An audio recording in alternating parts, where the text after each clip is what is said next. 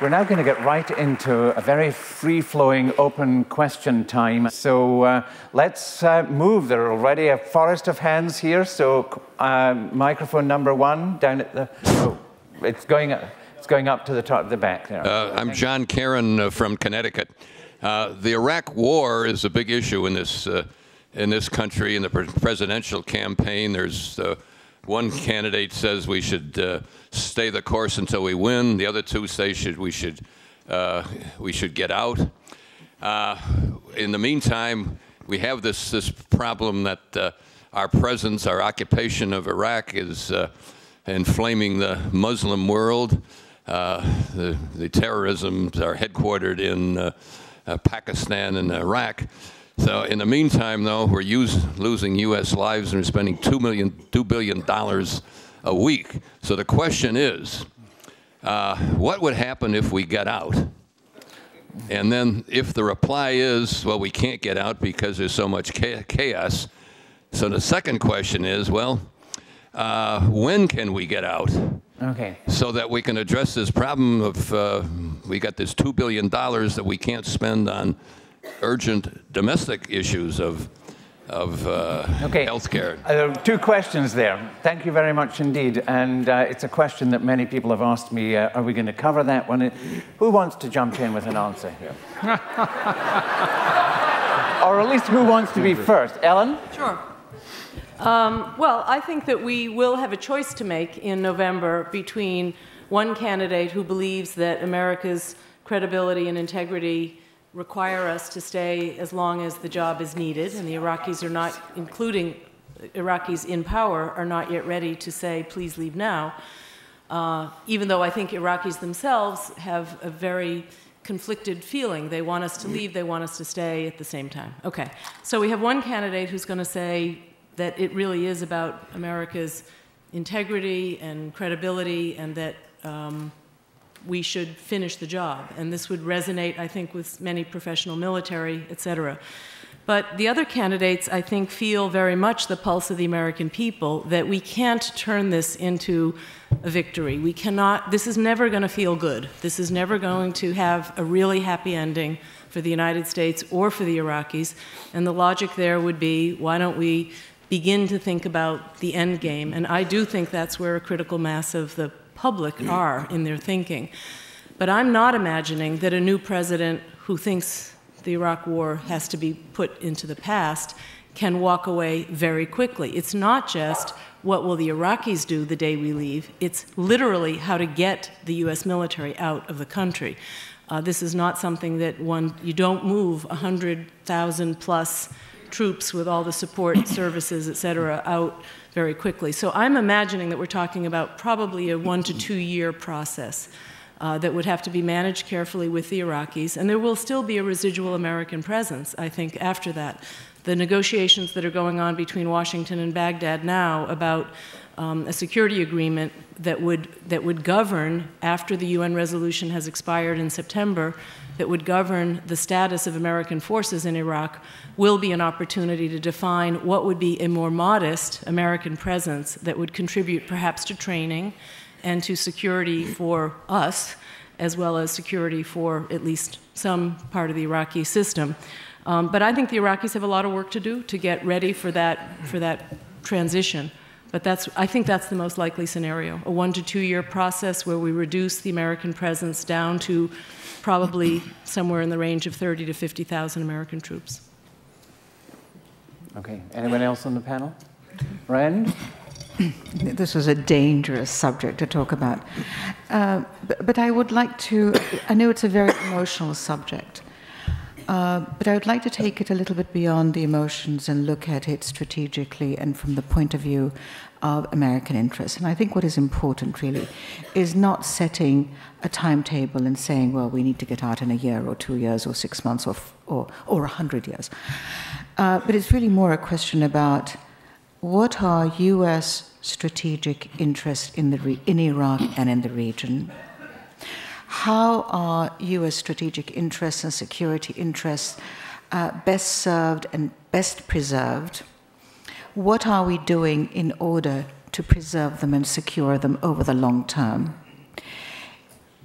is that achievable if we draw down our troops within a year or within 2 years, or do we need to keep troops for a somewhat longer period of time? And the converse question is, what are the consequences to US interests and to US security if we do decide to pull out in a year or two, or any time frame that you wish to define, to identify? I think those really are the core questions, even though the emotional issues are very important. I have to say that, having just come back from Iraq, both ordinary citizens and Iraqi policymakers have said to me, first of all, the issue of bases, by the way, and the story about staying 100 years is nonsense. It's not going to fly. So we've sort of come back short of that. And the realistic response from policymakers, and truly from regular citizens, is that we still feel that we are a fragile state. The state was shattered in 2003, and we're building it up from the ground up. We're not there yet. We have terrorists, we have insurgents, we live in a neighborhood where our neighbors are eager to meddle in our affairs. We still are not capable of handling all those security issues on our own, and therefore we need a cool-headed policy about US military presence. This is what I've heard from Iraqis. Let me make a comment. Andrew. I think Senator McCain was being a little hyperbolic. I'm supporting him, so I'm going to just truth and consequence here. But I think his comment was that we should not, in a political campaign, make a decision that could have profound effect for both the Iraqi people and for us in the Middle East based on campaign slogans, and I agree with him on that.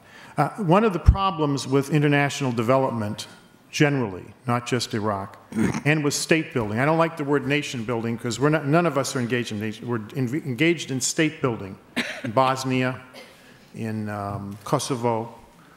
Francis Fukuyama has written some very good works distinguishing between state building, building the apparatus of a government, and building a nation state, which is a set of values and share. It takes 100 years, 200 years to build a state, and there's only 1 or 2 examples in the last 1,000 years of anybody from the outside ever building a state.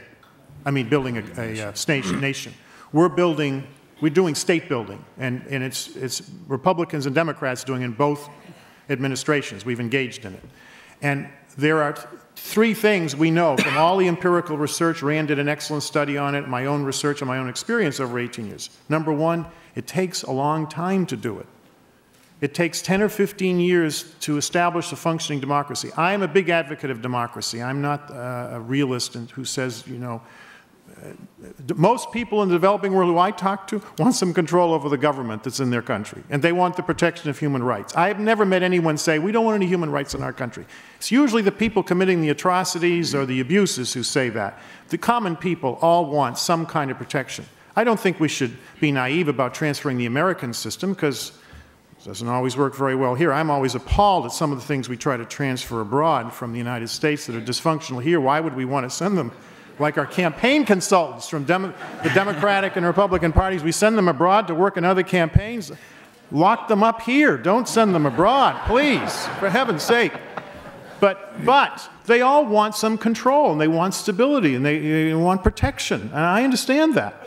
But it takes a long time to do it. So when my party says we can do this in 2 years with, you know, quarterly indicators, I guess I'm being sarcastic, it's utterly ridiculous. It takes a long time to do it. So patience, which we don't have in this country, is very important in state building, and it's very important in Iraq. The second thing we need is consistent long-term funding, not just for a military presence. That's, you know, sometimes it's necessary, sometimes it's not. Sometimes it's multinational, as in Bosnia. Our troops are still in Bosnia when I say that, the international troops.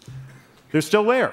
The Bosnian Civil War ended 10 years ago. If we withdrew too quickly from Bosnia, there would be instability. But it is becoming more stable. I was shocked when I visited there 2 years ago how different it is than it was in the middle of the war when I was there in the NGO community in the mid-90s. So the second thing is we need funding for 10 to 15 years, development funding, to support the building of democratic institutions through the Iraqi government. You know, they have to, it's got to be part of, they got to own this and lead it. And that's the most important, that's the third thing we've learned. If there's no local leadership, all of this fails. All of this fails. Our job is to help local leaders who own their own development and their own the political development, social development, economic development, and make the decisions and to support them technically. But it's their country. It is their country. We can't go in arrogantly and say, because there's no, we've also learned, I guess, a fourth thing, which is there is no template that's like quantum mechanics, you know, where it works everywhere in the universe. I'm not even sure quantum mechanics, I'm not a scientist, but I know that state building does not have a template that works everywhere. It's different in different countries. Some things work, some things do not work. Some things work all the time, some things work very seldom. I mean, in terms of different sectors and different approaches. We still are going through in the aid and World Bank and the UN agencies to see which things are appropriate for Iraq and which the Iraqis want. But I have to say, I think there's a huge potential for a very stable middle-class democracy, sort of like what Korea has become. But it's going to take a while to do it. And just saying we're going to leave, I think it's unethical to do it. Even if you oppose the war, just all of a sudden leaving doesn't make any sense to me at all. Let me just build briefly on that very last point. It's realpolitik is one thing. There's also something called moralpolitik, and sometimes they, and more often than they do, they should be seen together. That is, what is the ethical question here? And I'm going to channel Brian Hayer a bit, or if not Brian, Jerry Powers, my colleague at Notre Dame, who worked with Brian in the U.S. bishops for 17 years and has the cover article in the current issue of America, and he makes this argument. He doesn't believe, and I agree with him, that Iraq was a just war, to use that ethical category. The criteria that Brian laid out or referred to for a just war weren't in place when we invaded. But that's one issue. We're in there now, and the criteria of jus post bellum, that is, after the war, is which Michael Walzer, the ethicist, has written about. Now that we're in there, what are the ethical obligations? A lot of our discourse politically, and even we've mentioned it today, understandably, talks about U.S. interest, U.S. strategic interests. Well, ethically, we're obliged to consider Iraqi interests as well as U.S. interests. And it's not necessarily the case that they're mutually opposed in every respect. Although, as someone else mentioned, we have our own ethical conundrums in the way this war and the occupation has been waged in terms of burdening a small percentage of the population. That's an ethical issue for us as well as we go forward. Who's going to pay the price? So I think we do have to think about the ethical obligations in bringing what the ethicists would call a just peace or a resolution. The tagline of this was Colin Powell, you know, if you break it, you own it. And right now we own it. Mm-hmm. Thank you. We have two Andrews on the panel, and if you bear with me, I'm always going to say Andrew Natsios or Andrew Preston, and we're going to move to Andrew Preston now. Well, just very briefly, from an international perspective, obviously the war was extremely unpopular and did a lot of damage to America's reputation around the world, and I think American foreign policy will have to deal with that for a long time to come. But when America does come to withdraw from Iraq, whether it's shortly after this year's election or maybe longer term, it's got to be done in a way, sort of building on what Scott and others have been saying, it's got to be done in a way where there's no chaos. It can't be done quickly so that there's a repeat of what happened in 2003 with the rioting and the looting and reprisals and so on and so forth, because what will do even more damage to America's reputation, especially its moral reputation, is if there's a quick pullout and that Iraq is even worse off than it was before. Thank you. We have a question now from Portland, so that will come up on our screen here, and I'm going to just read it. It seems clear that a sophisticated religious literacy should be a basic job qualification for American foreign policy and development professionals. What are your recommendations for ensuring that this sort of retraining happens? Doug, thank you for taking that question.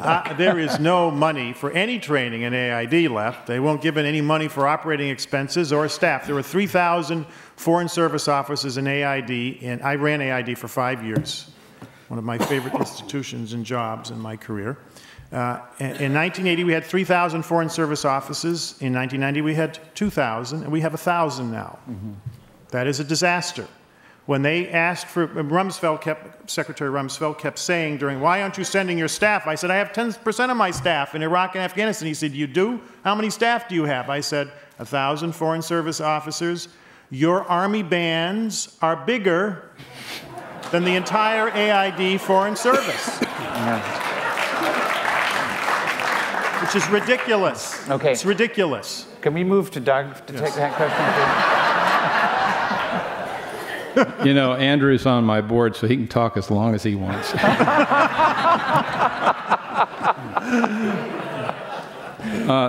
You have to excuse me, I have to take a little bit of license here, because at the break I dutifully swore to Mike Stein from Belfast that he said there are a lot of people that wanted to know how they could contribute to what we're doing. So there are brochures out on the book table, but if they're out, our website is very clear. It's www.icrd.org. And if you know people who are looking to make that transition from success to significance, we'll be glad to help. As to the question, this is a very important question, and one of the things that's disturbed me is I've never felt that anybody in our administration, you know, has really stepped back and looked at the big picture and say, hey, what can we do by way of repositioning, redirecting existing assets that could be brought to bear in a helpful way? And more importantly, or equally important, is what new initiatives could we undertake to get at some of these causal factors? In fact, we've just received a grant to work on a third book, which the working title of which will be Religion, Terror, and Error, the urgent need for cultural engagement. But it's going to point out how in the wake of 9/11, we've been largely fixated on symptoms, spending billions on baggage inspectors and the like, and to then suggest what we might be able to do to position ourselves more effectively, to more effectively deal with the causal factors underlying this global contest. And among them, gets right to the question that's just been posed.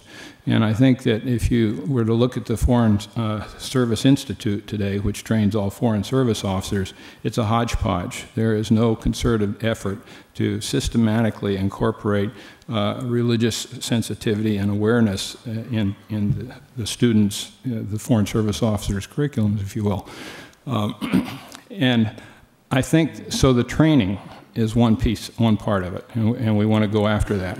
But even more to the point, I think that people should consider the possibility of establishing a new post in the Foreign Service called Religion Attaché. Not religious attaché, but religion attaché. And this would enable us to, I think, inform our foreign policy choices more effectively than we've had. In many places where we've stumbled, whether it's been Iran or Lebanon or even Vietnam, we had no clue as to the religious dynamics that were taking place. And what all too often happens now, that religious questions are either handled by the cultural affairs officer, the political officer, or the ambassador, and often get pushed aside because of more pressing business. And a lot of times these questions are pretty complex. So I think you need a stable of folks who are especially trained to be able to understand these things, to be able to understand the kind of language local religious leaders use, that could be in a position to actually, establish those local relationships of trust and thereby better position us to understand the cultural implications of actions we're taking or should be taken or have already taken. And in looking hard at this, a stable of 30 of these attachés could cover our global interests at an annual cost of $10 million a year, which sounds like a lot of money, but when you compare it to the billions we're spending on the symptoms, it pales in significance. So this is, either a religion attaché or something comparable, and whether it's a career foreign service position or contracted, but people who've been specially trained to enable us to deal with these things.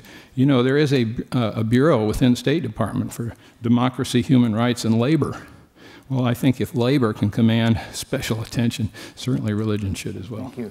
Phil, I invite you. Yep. The question goes to a larger issue of how do we use our resources to protect our national security and our definition of national security. Over the years, I think we, the public, and governments, Republican and Democrat, have progressively exaggerated the efficacy of military force as the primary source of our national security. And we have done that by diverting massive resources to superb training and weaponry for our military forces, but at the expense of adequate investment in diplomacy and economic development, which in the end are ultimately more effective in preventing a conflict before it bursts out and requires the intervention of military forces. We are in danger, indeed, I fear, of becoming a kind of warrior state. And that's a grave danger, and we need seriously to think about it. I hope the next administration does. We are way behind among the privileged modern nations of the world in the proportion of our per capita income that we devote to diplomacy, the soft side of our national security enterprise, and that needs to be redressed by the next administration. Thank you.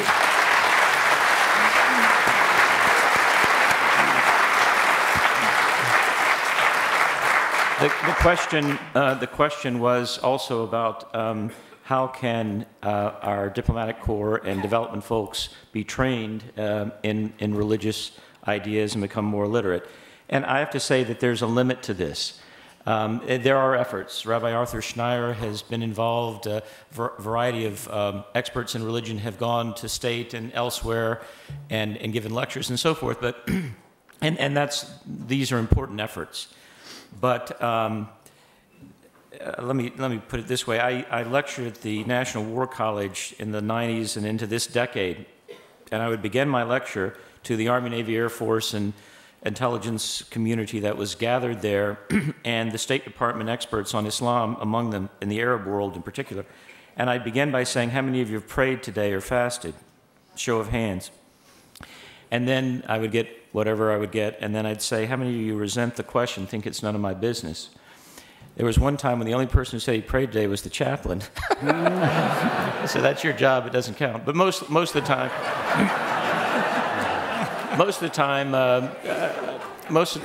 the number of hands that went up about it's not an appropriate question was at least as large as the hands that went up who said they prayed, because as we've noted throughout this conference, we have this public-private distinction where those of us who are westernized and are not experts in religion, we have our own faith or we don't, but it's a private matter largely. And so it's a little bit quixotic to think we're going to take a lot of those folks who are already in power and will be or in important and make them experts in religion. So the point is this. One of the things I would say that always upset the State Department folks there, they'd get very upset because they thought it was threatening them, is there was no Muslim in the inner circles of our advisory council for the president or at the higher levels for many years, and I don't know that there is now. I don't mean people who would be brought in for the kind of dog and pony show we all do and give our little presentations, but I mean when the first George Bush said, let's call it a new world order, there was no one around the table, and I don't mean the white Protestant Arabists who work in the State Department who know Arabic and think that's enough. It's not enough. I mean, and I don't, it's not to in any way undermine their credentials, but you need someone who has the cultural sense of what a phrase like the New World Order will mean on the street, or what a crusade would mean.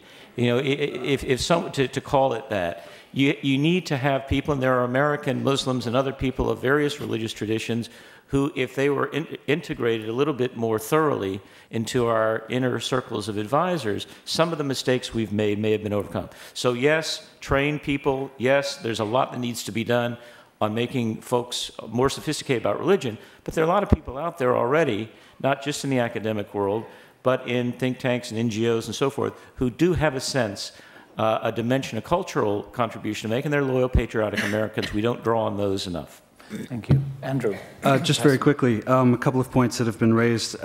Just on that last point about the first George Bush and the New World Order, Scott's right, there is a limit to how much people can truly absorb this and use it in foreign policy, because Bush relied a lot on the religious right, and of course the phrase New World Order sent a lot of fundamentalists and people, members of the religious right, into a fit of rage. And Pat Robertson wrote a book called The New World Order very shortly after the Gulf War that said that the Bush administration was, I think I referred to it in my talk, that the Bush administration was being controlled by the Council on Foreign Relations in order to put the United States under the subservience of the United Nations. So, and those are people whom the Bush administration was trying to work really closely with, and Bush had evangelical advisors, and still he had a tin ear for this sort of thing. Scott also mentioned the public-private divide, and something that Ellen and Doug mentioned in their talks is the church-state divide that nobody's mentioned so far, and this is very powerful in the American mindset. I don't know how you can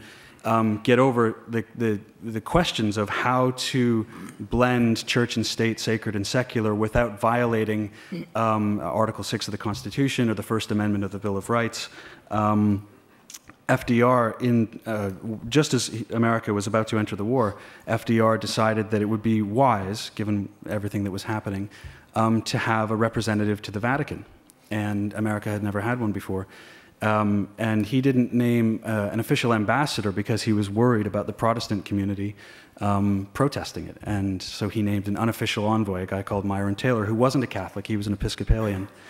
And sure enough, as soon as he announced the appointment, there was an explosion of anger from not just people on the right, fundamentalists or evangelicals, but mostly from people on the left, mainline ecumenical Presbyterians and Methodists, and especially Baptists.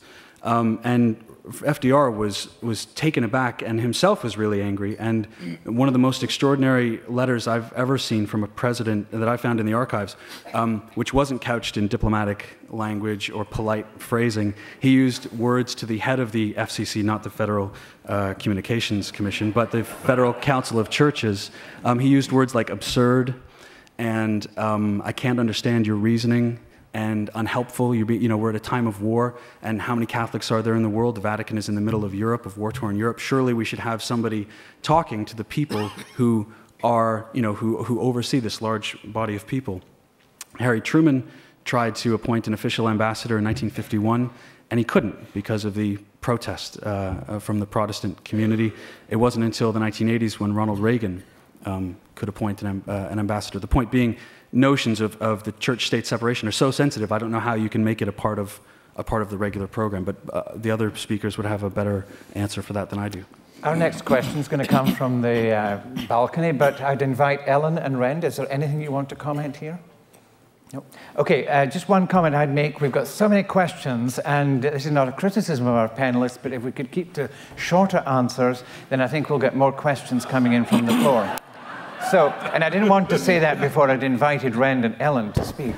Up to the gallery. Okay. My name is Derek Dobacheski. I'm a student at the University of Maine. And I recently attended a lecture on campus by Charles H. Fairbanks. He's a senior fellow at the Hudson Institute. He's been a fellow at the American Enterprise Institute. And in his lecture, he spoke about Iraq and Muslim extremism in the country.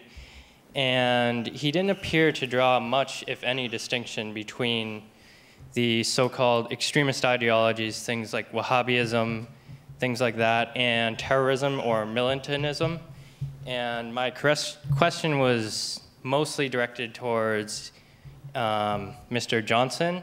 I was wondering what you saw as the relationship between different sects of Islam, ideologies, and terrorism, because you said you spoke with Wahhabi madrasas, the leaders there, and worked with them, and it seemed like it wasn't a direct link, but there was some sort of relationship. Thank you.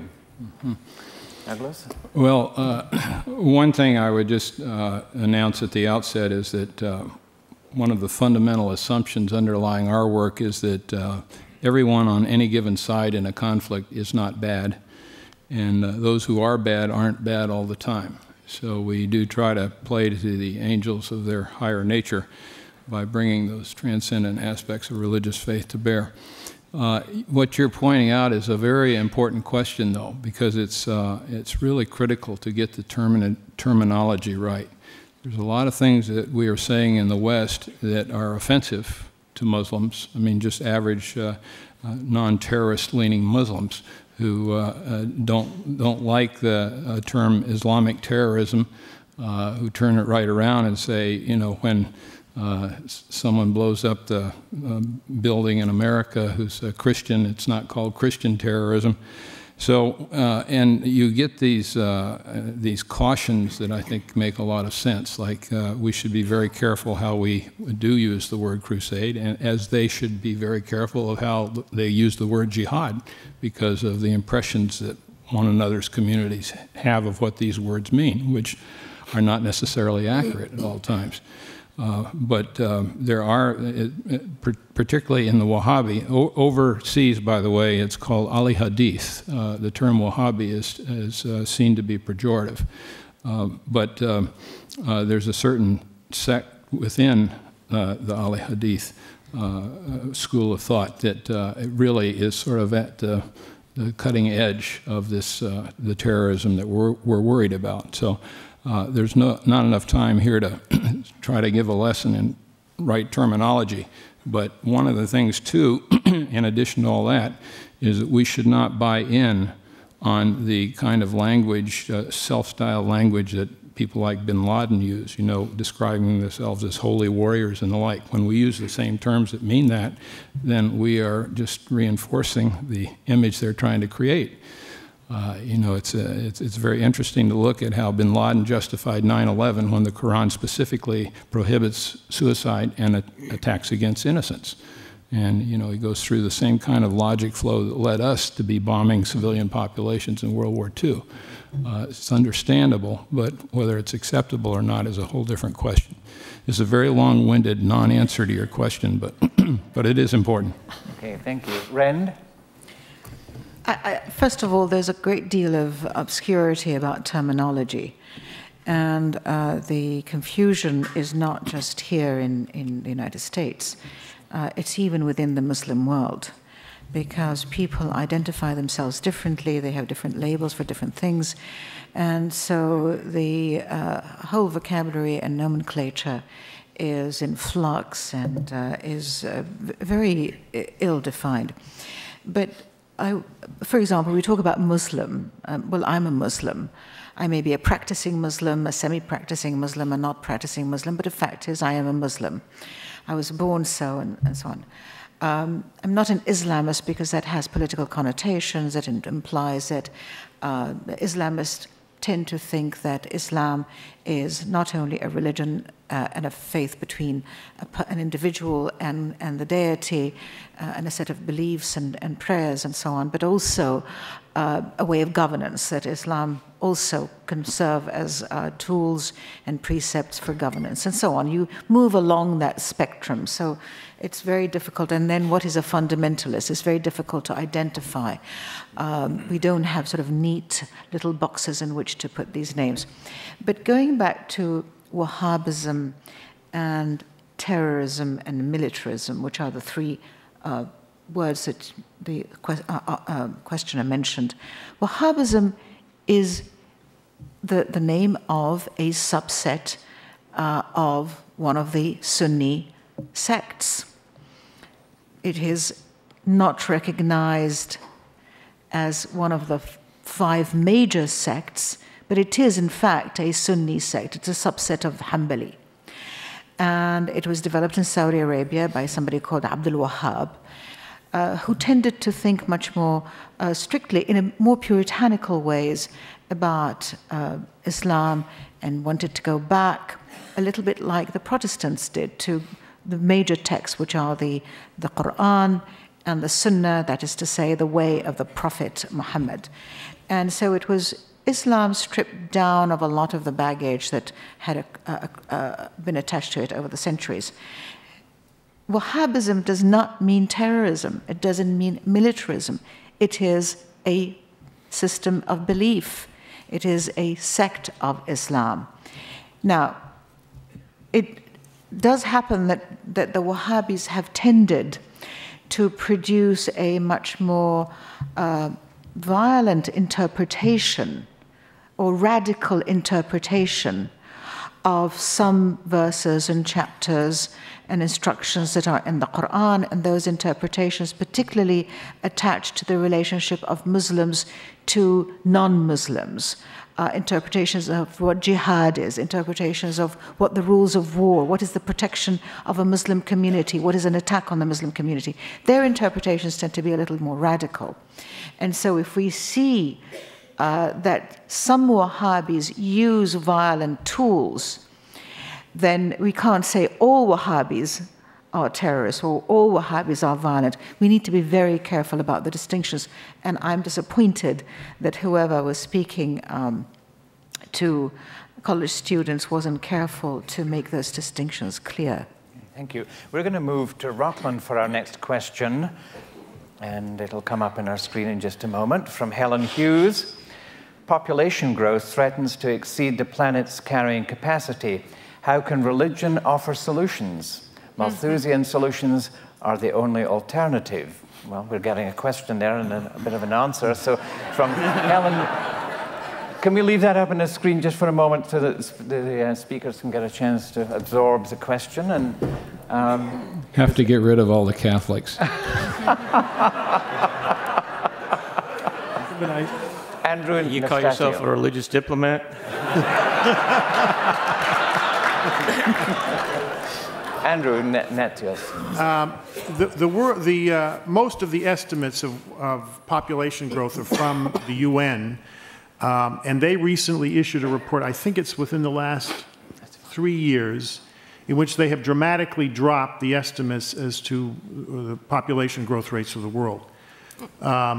And so these are official UN statistics, not from the US government or from any particular, and they didn't do it under duress, they did it because the demographic data is now showing dramatically lower rates of growth. And the reason for that is very interesting. There are 3 factors that the empirical evidence, development evidence shows affects population growth rates. The first and most important is economic growth. The wealthier people are, the smaller their family size, including, I might add, in Catholic countries, including in Catholic and Muslim countries. Okay, so and the second factor is the education level of women. Women who have graduated from high school have smaller families than women who are illiterate. And in both cases, there have been dramatic improvements, as I mentioned yesterday, between the end of the Second World War. If you look at 1950 till now, there's been dramatic improvements in all the indicators. We always focus, which is coming back to haunt us now, on how bad things are. Well, things aren't bad compared to where they were 50 years ago. They're excellent, actually. There's more progress that's been made in human history. And by constantly, and I know why people do it, to get more money. The problem is, do you know what the opponents of foreign aid are saying? Well, if things are so bad, we gave you all this money the 50 years, what did you do with it? You know, it's a failure, and so we're not going to give you any more money. Mm-hmm. It's self-defeating to keep saying these things, and it's empirically wrong. It's empirically wrong. So there has been an improvement, and that's why the rates are dropping. The third thing is family planning is more available in more countries. But the 2 most important factors are the education of women and economic growth. And because of what's happened in Asia, the growth rates are dropping. So the estimates, instead of 40 or 50 billion, are I don't know, it caps out at, I don't remember the data, I don't want to say it on the, here, but you can go on the internet and go to the UN and you can see what the estimates are. But there's a huge drop from what they were estimating before. And if we keep the growth rates up, and continues to be a focus on girls' education, you will see them continue to drop even more. Ellen, is there something you want to pitch in with here? Well, I think what we heard from Catherine Marshall this morning would suggest that this could be a very promising area for dialogue between leaders of faith communities and the developing world. I appreciate what Andrew said. I do believe that for India, China, and many other countries, demographics are still determining how well they can prosper, and there are still problems with the demographic shape. There's a wonderful study out by the Population Action International called "The Shape of Things to Come," and it looks at the shape of countries. How wide is the youth pyramid at the bottom, and how do countries get into this more sort of upright demographic shape. And so there are still countries that are going to face future public policy challenges to build enough schools, to either produce or import enough food, et cetera. So I appreciate what Andrew said, but I think this is still, for a significant number of countries, a major challenge. I've also heard that there's some new research being done about climate change that tries to game out what will climate change look like if the world population stabilizes at 8 billion or 10 billion or 12 billion, and if over a century or whatever. And it hugely matters whether the total population of the Earth stabilizes, and that the rate at which global climate change will happen is profoundly affected by demography. So we should care that this is still an absolutely essential public policy issue, and that culture and communities of faith need to think about this as they think about global climate change, and maybe can be positive influences on it. Thank you. Microphone number 2.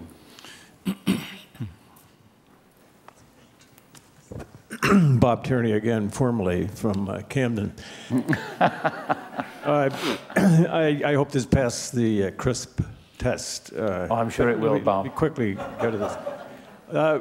People have asked, come up to me so nicely and said, gee, how does this compare this weekend with what it was like 21 years ago? And so I have maybe 50 images that were racing through my head during this weekend, but I'm going to share 2 with you because I think they're important. Then I have a question. Oh, good. So there's a little deception, but not so much. When I was here, there was a guy who closed us out, a closer. And it was, the auditorium was much darker. But anyway, he claimed to look back there by those exit signs and so forth, and he said, there's Margaret Chase Smith over there. There's Joshua Lawrence Chamberlain between the right and the left exit. Ed Muskie over there, and I'll say Bill Braun, because he's an old buddy of mine. But they look back, and they're sitting back there, they're nodding at what you're doing here. And they're saying, they're well pleased, and they're clapping their hands. So I think they're still there. I don't know whether you see them, but I think they're clapping their hands.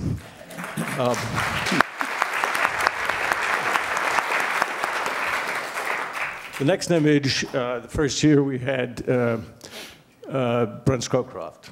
Brent Scowcroft taught me the only elective I had in my college was Russian history. He was a captain then. But he came, and in those days we used to send people around. We had different venues, and we sent them around in the school buses. And there was a little girl in the school bus, the back of the bus, and we tried to get people from the islands. And she was from Illaho, sitting there by herself. Brent Scowcroft, in his non-assuming, congenial way, went down and sat next to her. He says, okay if I sit here? And she said that would be great. And so I went back there and I sort of tried to listen in. It was terrific. There was a gentleman up here from Somalia. I don't see him up there, but he was sitting there yesterday. He's over here now. Trip me up. What? Down. He's been promoted. Anyway, that's where the rubber meets the road. I'm so glad to see that the university students are here and they're participating, and so I think that's terrific. And so that's yet another image I have. Question. This question would really be for the keynoter, but since he's not here, however, he got a big hand when he asked this, or when he commented on this yesterday. It was not part of a question. But he took torture off the list for US responses to terrorism. And so my question goes something like this. I am the Director of National Intelligence, and you are the President's. And I have good information that says, and I'm bringing it to you, that says that by the end of next week, it's very, very likely we're going to have a strike, a nuclear strike in San Francisco. Now, I watched the Frontline, which you may have seen a couple of years ago, and it talked, London was the model here, and they had that, a little suitcase full of strontium-90, which is easy to get, and they dumped it out in the airstream. And London was taken out, something like 3 million people died in the first couple hours. 3 other million died later and so forth. But London was taken out for 3 generations. Basically, couldn't go back in. Oh, could we get to a question? Yeah. So the question is, what are you going to, if you're the presidents and you take this on and you take torture off the table, you, Mr. President, can authorize me to do this because I think in the law it still says you can do a finding and you can, it's your judgment. But are you going to let me do that or not? Okay. And if you don't let me do it, what are you going to tell the people the next day when San Francisco's off the air? Phil, thank you for your courage to take on the question. I learned something about torture when I served as the ambassador at large for counterterrorism. There's been a debate in the government for years, until recently. Those who advocated torture on the basis of what you've described as the ticking bomb theory have been outnumbered.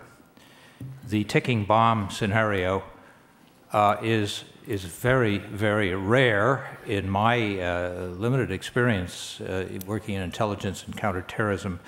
I never experienced such a scenario.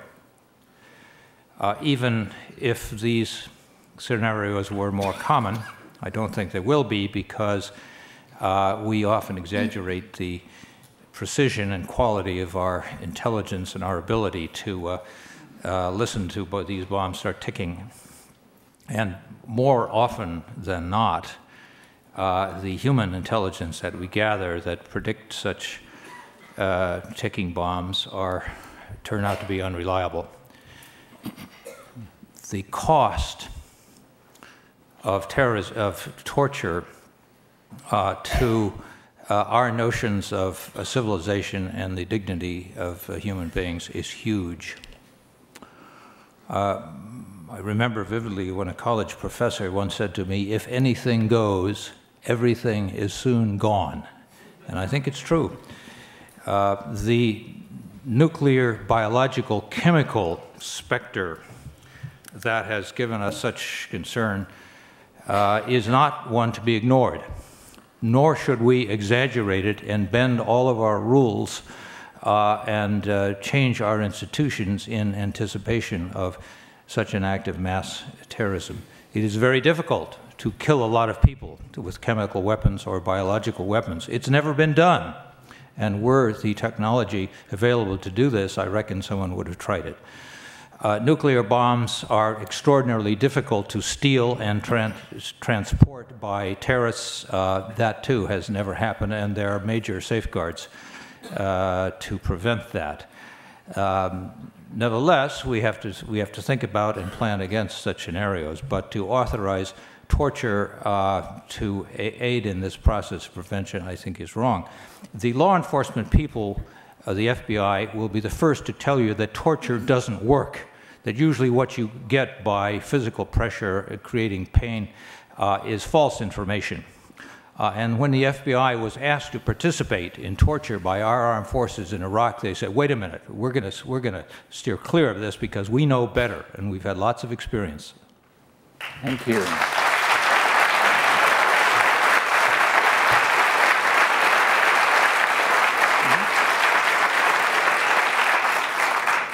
Rand? Yeah, I'm not a security expert, and I really shouldn't be saying very much on this, but I do want to talk about what happened in 2004 in Abu Ghraib prison in Iraq.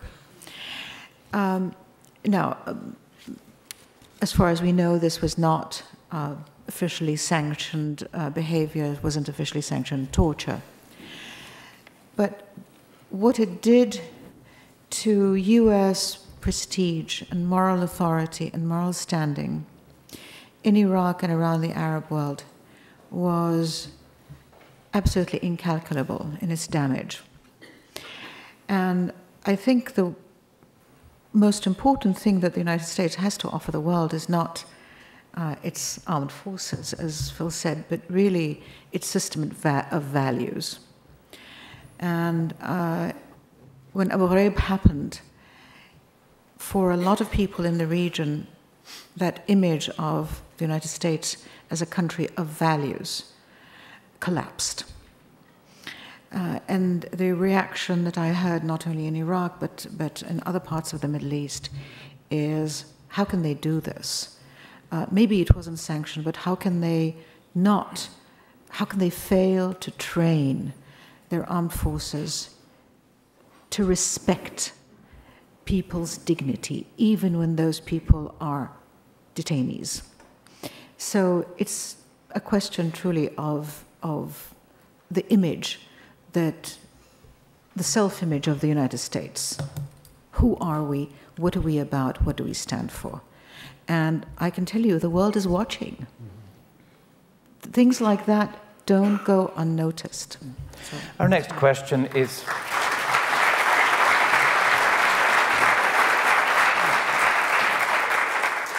Our question is actually from Portland, but I will come to microphone one after we've been to Portland. So from Brian Cushing, where do the belief systems of 1/3 of the world's population, East Asia, fit into the theme of this conference? Very interesting question. Ellen? Douglas? Well, Confucianism, Buddhism? Yeah. Well, I think that, for example, in our work in Kashmir, we've been dealing with Buddhists, Hindus, and Muslims. And the same principles apply. And we're largely fixated on Islam now because of for obvious reasons, but the same principles apply, and we have been able to make them work in just the same way that we have with the Muslim community. I think Andrew Preston would also like to pick up the question. People forget that ignorance of Asian religion was one of the things that undermined U.S. policy in Vietnam. Even before, or just as the war itself was getting going, there were two major Buddhist revolts in 1963 and 1966 that totally caught the Kennedy and Johnson administrations by surprise. And forget about the communists. Those two revolts pretty much washed away the even limited progress that America was making and made it almost impossible to win that war. I don't think it was a winnable war anyway, but if it could have been won, you had to do it with the Buddhists, and there was total ignorance of even who the Buddhists were in South Vietnam, 90% of the population. Thank you. Ellen? Well, I think we should remind ourselves that the 21st century is likely to be the Asian century, so we should all, in our religious literacy courses, let's make sure that we're including Asian languages. And I think the pendulum has swung so much to thinking that the deficit of knowledge is about Islam. Let's not make the mistake and have a knowledge deficit about religions that, for which there are hundreds of millions of adherents in East Asia. But I do think that some of the issues are roughly, some of the public policy issues are really quite similar. I was in Vietnam recently, and there is the issue of the property of the Catholic Church, the treatment of Christians. In Indonesia, the issue is, Sharia law and how it applies to non-Muslim residents of places in Indonesia where Sharia law may be voted in by provincial councils. So I think some of the issues resonate. I think a lot of Asian countries are diverse in their religion, even if Buddhism or Confucianism is the dominant cultural manifestation. They also have to deal with religious minorities and tolerance of religion. So I think it's a good question, and I think it's something we should just make sure to put on your list for a future Camden Conference. Yeah. Andrew, anything else? I sit on another board in addition to the one Doug Johnston's, of a guy very controversial, but I think it's growing. There's growing acceptance for his work. Larry Harrison, who's a former aid officer, actually, who's at Tufts, and it's on the issue of the relationship between values and culture and development. And he's done a lot. When he first came out with this, people were outraged with it. In fact, the AID was split in half. Half the agency is absolutely right. The other half said he's a racist and he's wrong and all this stuff. But his research over many years now, 18 years on this, shows very interesting that three traditions appear to be related to high rates of growth. Economic growth, but also social and political growth, and not political growth, social improvement, social progress, and economic progress. And they are Protestant Christianity, Judaism, and particularly Confucianism, interestingly enough. And he goes through why there appears to be these relationships. Now, it doesn't mean other religions are the opposite, but it does appear that values affect development in a profound way. And that question is not, and it's a very disputed issue, a very sensitive issue. The Chinese, even pre-Confucian, but it's not part of Confucianism, they worship their ancestors 7 generations before, and they plan for 7 generations to the future. That is a frightening idea, because we look right now. The old Brahmin Yankees, I used to come from Massachusetts, used to look at their great-great-grandchildren. I mean, I wish we had some of these old Puritan values still around. We don't have them anymore. People say we have them. We don't have them. People don't look at generations ahead in the United States. And that's one of our biggest domestic problems, because we're not doing. The Chinese are doing that, because it's part of Confucian culture and Chinese culture. And their culture has affected Taiwan and Korea and Southeast Asia, and there's a large Chinese community that's had dominant Chinese community in, even though it's small, in Indonesia, and of course Singapore is Confucian Chinese. So there's a large argument that there's a relationship between the East Asian giants and growth and what's happening in the Confucian tradition. And Confucianism is a philosophic system, not a religion, but it is such a strong philosophic concession, it has the effect from a purely developmental standpoint of religious values. And so it is something we need to look at and be respectful of and understand the dynamics of, because I frankly think there's something we can learn in this country from them. That ties into many of the themes that we raised in the 2006 conference on China at the Camden Conference. Thank you very much indeed for your patience. Microphone number 1 in the auditorium here. William Baker, retired professor of history, University of Maine, and now living in Bass Harbor. This question is primarily for Scott Appleby and Andrew Preston, because they especially yesterday morning made much of 20th century America, and especially in the evolution of fundamentalism, evangelicalism, around the issues of postmillennial and premillennial theologies, and how it pertains to our social structure and particularly to foreign policy issues.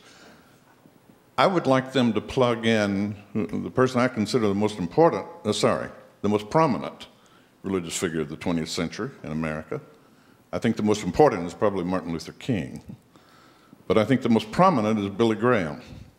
Prominent, well-known, popular. Would you plug Billy Graham into what's happening, what has happened and what is happening in the evangelical movement, which is so important in our thinking? Thank you. Thanks. That gives me a chance to take a nudge at Andrew over here, because he, when he started his very riveting presentation, I think if I heard him right, he said, this premillennial, postmillennial, it's abstract, and these academics are coming up with these theories. It's no theory. There's nothing theoretical about it. No, I wasn't saying, don't misquote me now. That's what I understood. So. No, I wasn't criticizing. I was just saying I don't understand all that myself. And on a practical level, at the ground level, in the third world, it's not. Okay, right. Well, in this world, no, that's fine. In this world, it is very practical. That is, in your question, that is, so I misheard you. But it's not a theory. It really does, this premillennial, postmillennial worldview really does have real world applications. Billy Graham, I'd call him a soft premillennialist. And I'll tell you what this means. And it's actually very important for mainstream evangelicalism and its political outlooks. In 1960, Jerry Falwell said, you know who the most dangerous man in America is? People say Elvis, John Kennedy, Catholic president. No, it was Billy Graham. Why Billy Graham? Because Jerry Falwell and Billy Graham share 99.9% of the worldview. They agree on the 5 fundamentals, which I won't list for you, but they have the supernatural worldview. They agree in the premillennial scheme that I talked about. But the thing Falwell didn't like about Billy Graham is that he was soft in this sense. This whole thing about premillennialism was for Billy Graham important, and he talks about it, but he would interact with rabbis and priests and Lutheran ministers on a variety of social issues, and he was mainstream. And so that doctrine was not a barrier to others. It was a way he invited it. Soft in the sense that it wasn't a weapon. He would call people to renew their faith within his community, but it didn't in any way build a wall between him and others in the religious community or in the secular community, and Falwell didn't like it. Of course, when Falwell formed the moral majority, 20 years later, he made alliances with Catholic priests on abortion and feminists on pornography and so forth. So what goes around comes around. Now, this is important, though, because the question earlier about environmental eschatology that someone asked, yes, you can talk about James Watt and the fundamentalist evangelical. The environment isn't important because we're not going to be around any longer because Christ is going to return. And yet this soft version of environmental eschatology or premillennialism, these doctrines, when I say soft, I mean they can be internalized. They don't have to be projected out into the public arena. So to say Jesus Christ is going to return and be in judgment, that can be a personal statement, as I think Billy Graham makes it. This is something, this judgment comes with you yourself, on yourself. That doesn't necessarily mean I'm going to go out and be an opponent to people who don't believe this. In the same way, environmental stuff, Rich Cizik was mentioned before, he's an evangelical. He is eschatological about the environment, but in a very different way. He takes that fervor about end times, eschatological, for those who aren't familiar with the term, means what is the time of fulfillment, how God is going to work out destiny. Well, what he says is, yeah, you know what's right? If we don't get this environment cleaned up and be stewards, which is a biblical term, it's going to be the end. And so he turns that on its head. So like, the point I'm trying to make is these somewhat esoteric and seemingly, if you're not in that culture, seeming a little odd, those are very powerful symbolic tokens, so to speak, that can play out in different ways politically and not always in a fundamentalist hard-edge way. They can be, as in Billy Graham, an opening, an alliance building, an evangelical bridge, or in Cizik, to environmental purposes and causes. Andrew Preston? That's a great question, and I'll try and give some, just a brief historical background. Billy Graham in the Cold War was, of course, enormously influential as well as being prominent. And I mentioned that in my talk yesterday that the 1950s, a lot of historians see that as another great awakening in American history of a revival of religious enthusiasm. And Billy Graham, of course, was central to that. He was also central to forming this ideological glue or cement of anti-communism and extreme patriotism that really supported, gave popular support to a lot of American foreign policy in the 1950s and into the 1960s, including to the extent of promoting missionary activity and sort of putting a Christian face on American foreign policy. To link it back to the previous question, you know, the three most prominent Asian leaders of the Cold War, certainly in the 50s and into the 60s, who were, I don't want to say American clients because they certainly had some autonomy, but for lack of a better word, were American clients. Chiang Kai-shek in Taiwan, Syngman Rhee in South Korea, and Ngo Dinh Diem in South Vietnam, all were Christian in non-Christian lands. Chiang Kai-shek was a Methodist. Syngman Rhee, I believe, was a Presbyterian converted by American missionaries, and Diem was a Catholic.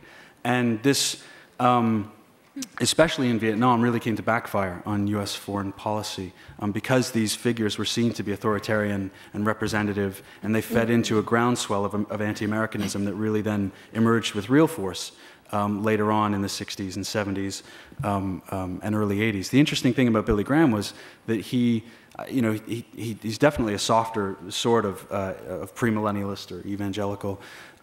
He seemed to learn a lot from this and really pulled back in the last part of the Cold War, and still was counselor to a lot of presidents and counselors, giving advice. But for instance, when George H.W. Bush was considering what to do with Iraq when Iraq invaded Kuwait in 1990, Billy Graham was, he wasn't telling him only to negotiate and not to use force, but he was very worried and advised caution and advised Bush that force should be the last resort. And he said, I'll support you whatever your decision will be, but we really have to take this carefully. But finally, another way to link Billy Graham to what's happening today, and it's not something I know so much about, certainly not as much as Scott, but Franklin Graham and sort of the family dynamic and changes in evangelicalism and its relation to U.S. foreign policy. We're going to move upstairs to the balcony, but I would say, patients over here, microphone number 2, we're coming to you next. Number 3. Yeah, hi, Pete Kalajian from Camden. My question is, you'll see it in the political debate that American exceptionalism seems to be alive and well, especially in the campaign. How do we get beyond that? Because until we do, I don't think that we can engage as equals or in any meaningful way with the rest of the world, especially in a religious point of view. Beyond American exceptionalism. Douglas? Well, I can give you one example. In 2003, I had the privilege of being part of an Abrahamic delegation that went to Iran. It was headed by Cardinal McCarrick, who was then Archbishop of Washington. The delegation was Abrahamic in that it included Jewish, Muslim, and Christian participation. We went around for 10 days, met with lots of grand ayatollahs and the top leaders of government and the like. Came back to this country, and then 2 years later, we raised the funds to sponsor a return visit, which went also Abrahamic, also 9 in number, and also for 10 days. And that turned out well, but at the end of it, I got to thinking that, this business of building relationships and trust is all well and good, but in light of the looming nuclear question, I really didn't see how that was going to get us where we needed to be as quickly as we need to be there. So it caused me to think about other things that we might be able to do. And a couple of years earlier, I had played in a war game, and Iran was the target. And it caused me to wonder, what might a peace game look like? So developed that, and rather than a scenario-driven exercise like a war game, came up with a sort of a facilitated brainstorming concept where we would bring top people from both countries together for a week to try to wrestle with how one can overcome the obstacles that stand in the way of a cooperative relationship, because there are so many areas of potential cooperation where we both have interests that could be complementary. And if we were able to get there, of course, our options for bringing peace to the region would just skyrocket. I had talked with Roger Fisher, an old colleague from Harvard, who was willing to facilitate this, and he's, developed the win-win theory of negotiation. And when I tried this out on the Iranian ambassador to the UN, his name was Zarif, very sharp guy, he got very enthused about it. He had read Fisher's book, Getting to Yes, and he was intellectually curious as to how that could play out in reality. And I told him, I said, look, I'd like to do this, ideally, in Iran, not in a neutral location, because for 2 reasons. One, it will provide added incentive for the Americans to want to participate. And I said, but secondly, it would also convey a note of humility that is all too absent from U.S. foreign policy these days by going to their turf to engage in such an exercise. He says, well, this was just before their presidential elections, and Rafsanjani was favored at the time. He said, well, if Rafsanjani wins, you can do this in Iran. He says, anyone else, it might have to be Europe. Well, when Ahmadinejad won, all bets were off because nobody knew where they stood. But this last fall, I had the opportunity to present this idea to Ahmadinejad, and he expressed his support for it. So now we're trying to get a fix on what kinds of people they would make available, what freedom of thought they would have, and then how we prevent the White House from torpedoing it. But these are the kinds of things. I think this is a very important question, and the fact is that we need to tone down the perceived arrogance. You know, we do need to sort of think in more humble terms about taking into account other people's views much more than we seem to at the moment. Okay, let's just jump right down into. I'm Bob Hirsch from beautiful downtown Owl's Head, Maine. This actually builds on that last question. A number of you have alluded to the fact that religion is seldom the cause of a war, but once it's introduced, it greatly adds to the complexity and can prolong what is happening. If the war is over land, land can be divided. If the war is over power, power can be shared. But religion brings non-negotiable elements into a conflict. If you believe God granted you the West Bank, it's very difficult to come up with a compromise to that. So it's a practical question. In situations when that line has been crossed and it becomes God has done this or that, how do you enter negotiations? What kind of a strategy can you have to break through that? Let's give a moment to think about it. Phil. Well, religion is a universe which spans unyielding maximalist extremism with a religion that also expresses humility, respect for what is unknown, tolerance. And all of the great religions have these two, have experienced these two themes: the extremist and the more pragmatic, the more searching, the more humane, and the more tolerant. Unfortunately, in many conflict situations, people who claim to be religious and who claim to speak on behalf of God are not really religious people. They are people who are more interested in power, and they have discovered the extraordinary power of invoking religion and disguising political, territorial, and other issues in religious terms. In the Israeli-Palestinian conflict, the conflict I know most about, religion has not been invoked successfully on behalf of compromise. And one reason for that, as I said, is that the religious establishment in Israel is a maximalist, authoritarian establishment that rejects the more mainstream, modern, humane, tolerant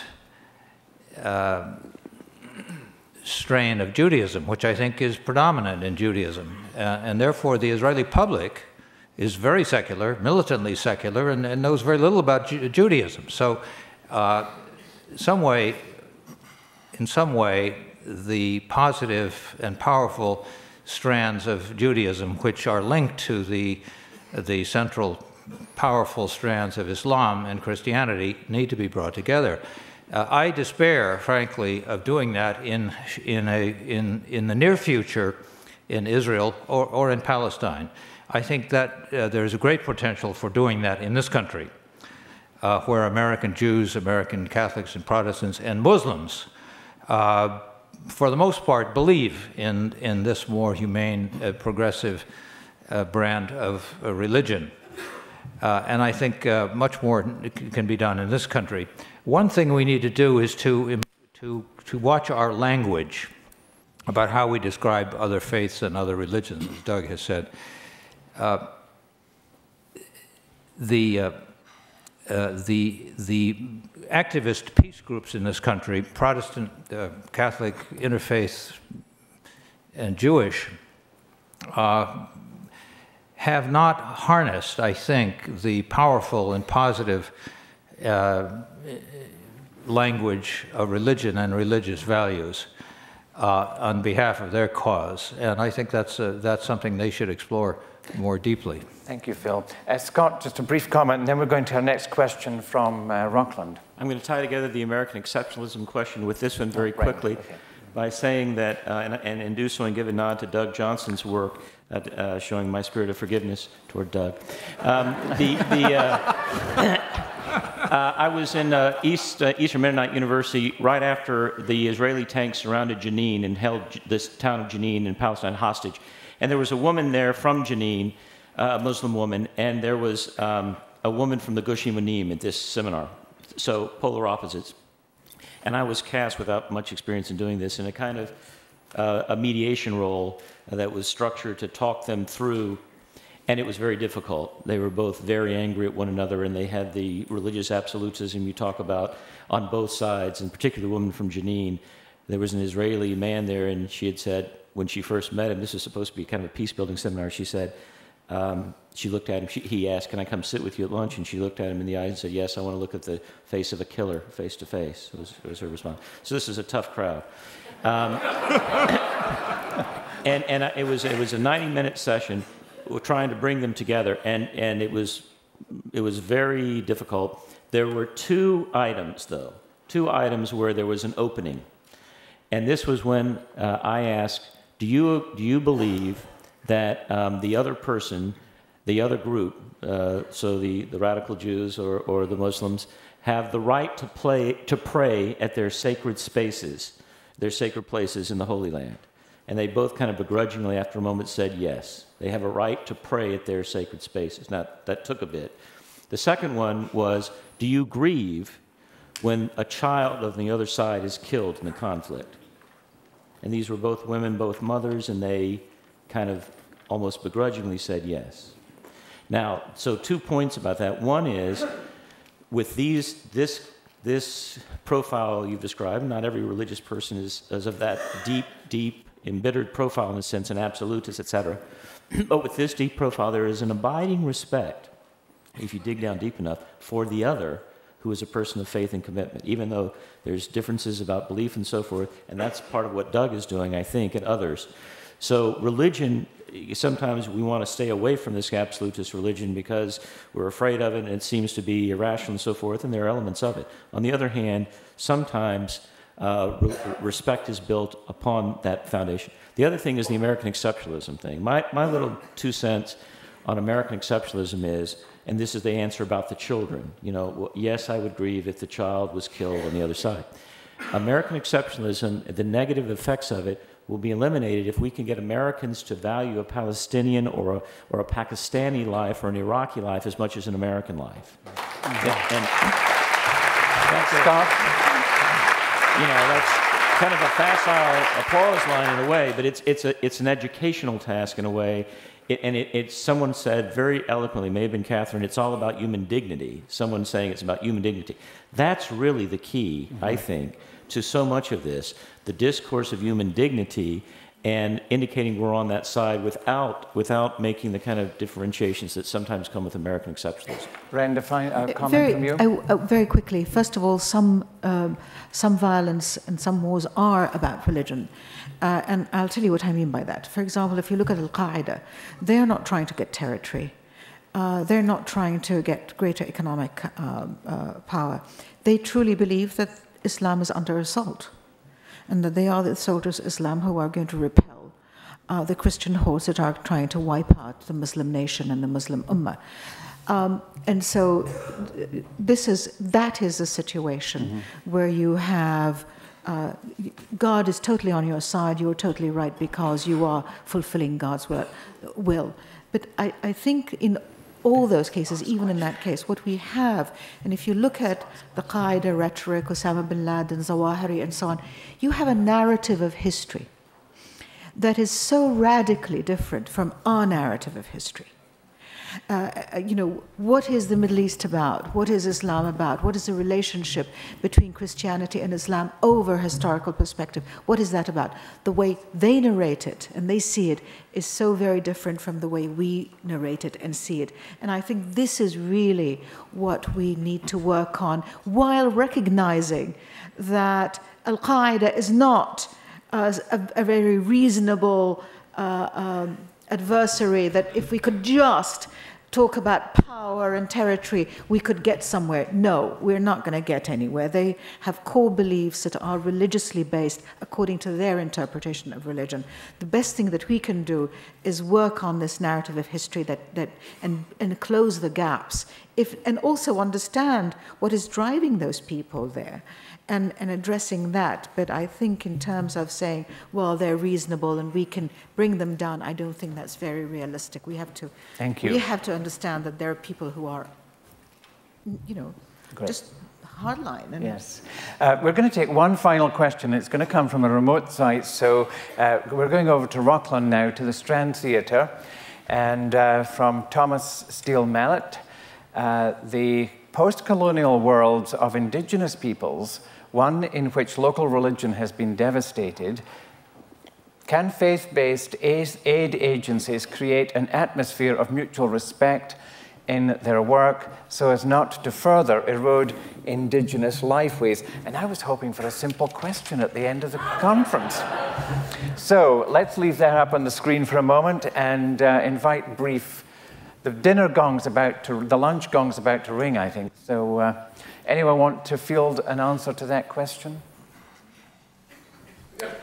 Andrew Netsios. I'll make a comment coming out of a faith-based NGO, because I was sort of confronted with this.